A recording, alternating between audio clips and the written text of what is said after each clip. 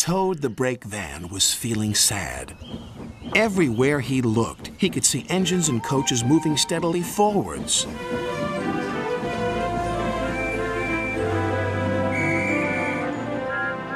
They all looked confident and cheerful. One day, he decided to talk to Oliver, the Great Western Engine. I'm always going backwards, Mr. Oliver. I have forward-thinking views. I could be a leader, if you know what I mean. You can't be a leader without a train to follow. You don't have a train, Gordon said. Toad felt sadder still. Oliver wanted to help. You're a very useful brake van, Toad. You help me brake, and you keep my freight cars in order when we go down hills. I know, Mr. Oliver, but it would be so exciting to go forwards for a change instead of always seeing things sliding away from me. The freight cars were cross with Toad. Who's he to start complaining? He's lucky to be able to look after us. Let's teach him a lesson.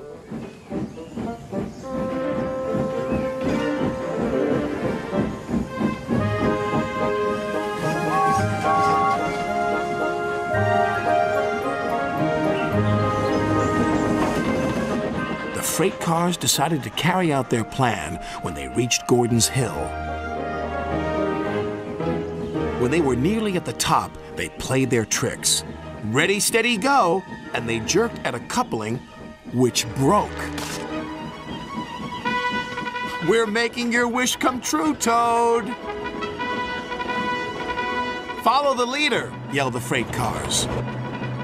Toad was still in a state of shock, so he didn't know what to think, and he couldn't ask the conductor. He had jumped clear.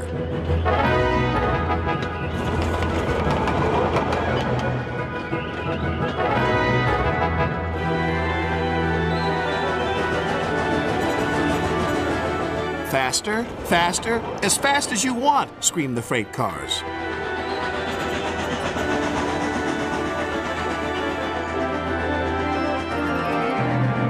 Suddenly, Toad found it fun, but the fun was soon over. A crossing lay ahead and the gates were closed. Toad couldn't stop. Worse still, Toad now realized he was on the wrong track. There ahead was Gordon. The signalman changed the points just in time.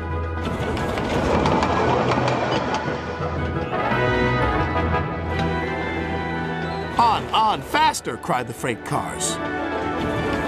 Suddenly, he saw James pulling a long, slow train. Oh my goodness! Help! Save me! A quick-thinking shunter did, just in time. What was that? Exclaimed James. The signalman warned the station master at the next station. There's a runaway coming. We'll send him into the sidings. Help! Help! Called Toad again. Toad saw some buffers. Those'll stop me! But the points to the buffers weren't set. No! I'm back on the main line! Meanwhile, Oliver was racing to the rescue. I must catch Toad. I must! Toad sped past Henry. More danger lay ahead. Men were working on a bridge, but they had been warned about the runaway Toad and his freight cars. They diverted him onto old sidings, straight into a muddy pool.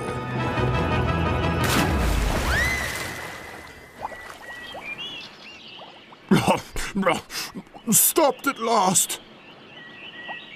Oliver arrived, and when he saw Toad, he could only smile.